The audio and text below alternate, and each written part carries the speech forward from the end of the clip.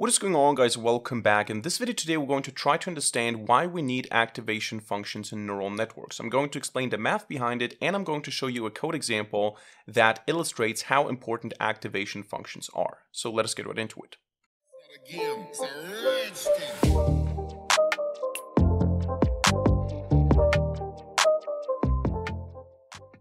Alright, so the goal of this video is to understand why we need activation functions in neural networks and why it's oftentimes enough to have a very simple activation function like the ReLU function to make a huge difference when it comes to what a neural network is capable of. So I want to give you here, first of all, the mathematical explanation, and then I want to show you a code example that shows that what I'm saying here is actually true and makes a huge difference. So this video is not going to be very complicated. You don't need to understand a lot about neural networks. You don't need to understand what backpropagation is. You don't need to understand what gradient descent is. The only thing that you need to understand here is how a simple forward pass works in a sequential feed-forward neural network. So how we get from inputs to outputs given the weights and biases. That's the only thing that you need to understand. And for those of you who don't know what I'm talking about, I'm going to give you a 1 or 2 minute crash course here now on neural networks. Very, very superficial, high level, and basic. The basic idea is you have some inputs, whatever they are, x1, x2, x3. You have some neurons, and then these neurons are connected to other neurons in different layers. These are called the hidden layers in here. They can have a different number of neurons, whatever, and in the end we have some output. And the output neurons can be a single neuron, it can be 2 neurons, 3 neurons, it doesn't matter. And if these are all now just simple, fully connected, dense layers, so to say, we have all the inputs attached to all the neurons of the first layer. We have the output of these neurons attached to all the neurons of the next layer, and so on. And all these connections, this is now important, are weighted connections. So they have weights. Every single connection here that you see has a weight to it. And this weight is a trainable parameter, which means that you don't need to understand how it happens, but there is this backpropagation and optimization process where these weights are adjusted so that the neural network learns how to do a certain task. And every single neuron also has a so-called bias to it. So a constant that is added or subtracted from the weighted sum. So maybe to explain this in a more simple way, I'm going to use a very, very basic example here, which is going to be just x is going to be an input, a single input, and then we have 2 neurons here, and then we have 1 output neuron, and that's our neural network. So I feed x into this neuron and into this neuron, then we have the output of this neuron and this neuron fed into the output neuron, and then we get our output, let's call it y. That is a very simple neural network. And now what we have is we have weights for every connection here. So we would have a weight 1 here, we would have a weight 2 here. And now this is not a professional notation. Usually you use some superscript for the layer, but I don't want to confuse now anyone who hears about this for the first time. But you have basically different weights here. Let's call them, for the sake of simplicity now, weight 1, weight 2, weight 3, and weight 4. And what we can do now is, or what happens now is, and of course we also have here the biases. So we have bias 1, bias 2, bias 3. In a simple forward pass, what happens is the input x is now combined with all these weights and biases to produce y. It's a very simple calculation. So yes, it's machine learning, yes, it's neural networks, but at the end of the day, it's just a simple multiplication and addition calculation. So what happens here is x is multiplied by weight 1, x is multiplied also by weight 2. The result of that is fed into these 2 neurons. Then a bias is added. Then we have the result of this whole thing multiplied with weight 4 or with weight 3 if we go the upper route. Then the results here are added together. A bias is then added again, and then we get our input, our output y. So what basically happens is to calculate y, I have to say the following. I am taking the bias 3. Let me use the colors here. I'm taking the bias 3 plus something. What is this something? This something is weight 3 multiplied with, and I basically just have here weight 1 times x plus some bias. So plus bias 1. That is what happens in the upper branch here. I take x times weight 1 plus bias 1 and the whole thing times w3 and then plus the bias. And also I do the same thing on the lower end here. I do weight for times, and then I have, in this case, weight 2 times x plus, and then bias 2. That is how we calculate the output y here.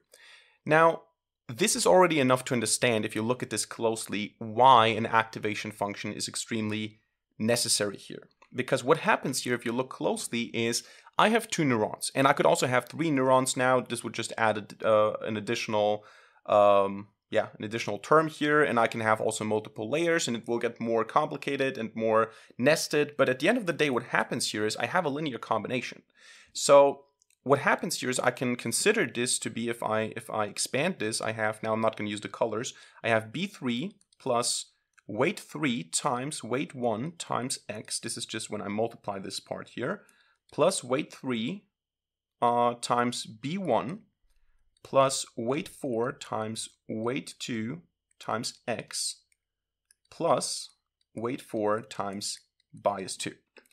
That is what I'm calculating here. And if you look at this, you can spot we have 2 kinds of terms here.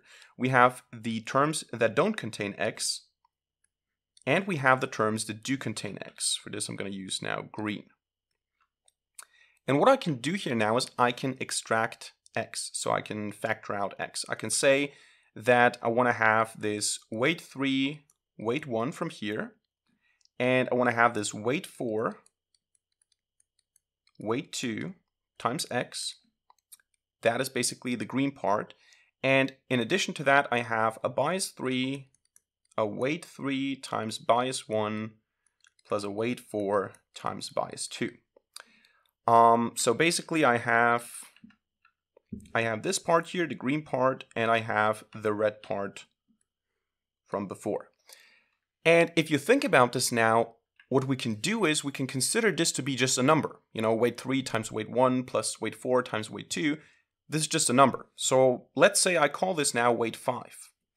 And I say weight 5 times x. I can do that. I can just rename this. And then I can say all this here is also just a number, right? It's B3 plus W3 times B1 plus W4 times B2. At the end of the day, it's just another bias, so I can call it B4. And what happens now is from this complicated, or a little bit more complicated calculation here, I end up with a very simple linear combination. I have basically just a weight and a bias. So the equivalent of the network up here would be a simple network that I can train by just having a single neuron and having a weight 5 here and a bias 4 here, and then that's the output.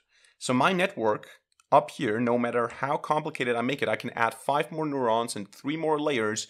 At the end of the day, it's not more effective than just having a simple single neuron.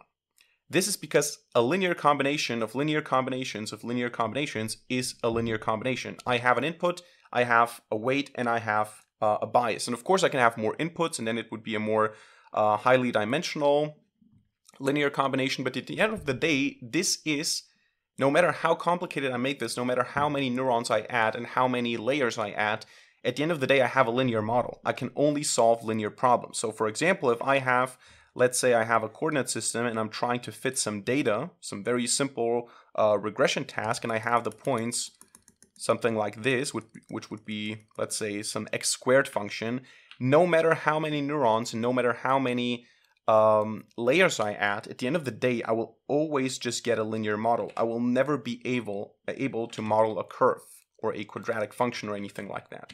I will always have a linear model. So what we need to do in order to prevent this is we need to break linearity. We need to somehow introduce something into this calculation here which breaks the linearity of the linear combination. And for this, any function works that breaks the linearity. Now, there are some more constraints, of course, but theoretically, every function that breaks the linearity works. And we have functions like the sigmoid activation function, which I'm not going to write down now as a formula, but it's basically something. Okay, this is very, very ugly. Let me shift this. It's basically a function that returns a value between 0 and 1, and it's kind of somewhat like this. And we have also the tanh function, which is the same function just between -1 and 1. But we also have some very simple function like the ReLU function. And the ReLU function is basically just give me 0 for any value that is not 0 or above, and then give me just the identity function afterwards. So the ReLU function is rectified linear unit is the name, is a function that basically gives you the maximum of either 0 or the input value. So if that is x here. Yeah, it's a very simple function, but you can see it's not a linear function because it breaks linearity here. It's not a linear function. It's not just continuing down here. It has a break in linearity, and it's very efficient. It's very easy to work with, mathematically speaking or computationally speaking. But it's enough to break linearity. And if I have, because what we do with an activation function, let me just remove all of this here. What we do with an activation function is basically, instead of just saying we apply the weights, we add a ReLU call, so to say, on the intermediate result. So I multiply x with weight 1, and then basically I call the ReLU function onto the intermediate result. So in this case, instead of just saying w3 times w1 times x plus b1, I would sneak in, let me maybe make this a little bit smaller here so I have more room. I would say w3 times and then ReLU called on this term. And then I would do the same thing here. I would say w4 times ReLU, so w4 times ReLU on this result. And then of course the whole thing here would also again usually, I mean, it depends on the output layer. Oftentimes we don't have an activation function. Oftentimes we have a different one. But theoretically, if you have multiple layers, the whole thing here would be also, again, ReLU this and so on. And then you cannot just go ahead and extract or expand and then factor out x. It doesn't work like that because it breaks linearity. And then the whole model is no longer a linear model, but it can model also some more complex tasks. So what I want to show you now is how much of a difference this actually makes, even if we use more neurons and more layers. And for this, I have this PyTorch example here. What we do is we generate some x data between -10 and 10, and then we say that the y data, so the data that we want to predict and model, is just the input data to the power of 3. So we have a cubic function that we want to model with a neural network. And for this, we have two classes. We have the net no activation class and the net with ReLU class. And they are exactly the same. The only difference is here we use an activation function. So here we get an input, one value. We have 50 neurons, 50 neurons, 50 neurons, 50 neurons, and then one output neuron. And the exact same thing is happening here, but we call the ReLU activation function. So the simple rectified linear unit activation function that I just showed you to break linearity here. And the rest is exactly the same. And now if I take this, I generate the data, I define the two models, I train both models, and I also plot the results. What we get here is we get the following result. The blue thing here is the cubic function that we're trying to model, that we are trying to make predictions for with the neural network. And you can see here that the neural network without activation functions just ends up being a linear model. It's just a line. It's just a linear regression. Now, this is probably the most optimal line, but it's still just a line. It's a linear model, and it will never be able, no matter how many neurons and layers I add, it will not be able to come close to this cubic function here. Whereas if I just look at the results with the ReLU activation functions, you can see that this is basically almost the same. So it modeled it almost perfectly. We have the model and the actual x cubed function here, which are almost the same. And this is how much of a difference it makes to use even very simple activation functions like ReLU.